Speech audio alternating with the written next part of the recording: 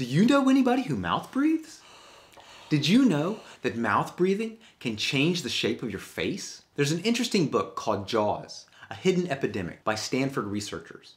In it, they discuss this one case of a young girl who got a pet hamster. She developed an allergy to the hamster and began struggling to breathe through her nose, so became a mouth breather.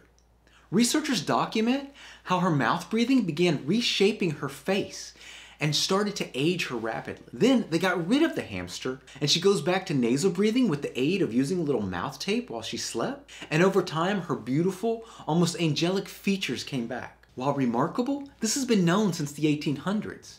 There was a book called Shut Your Mouth by a British doctor who wrote about the fact that people who snore and sleep with their mouths open often become mouth breathers during the day as well. And over time, they age quicker and become less attractive than people who breathe through their nose.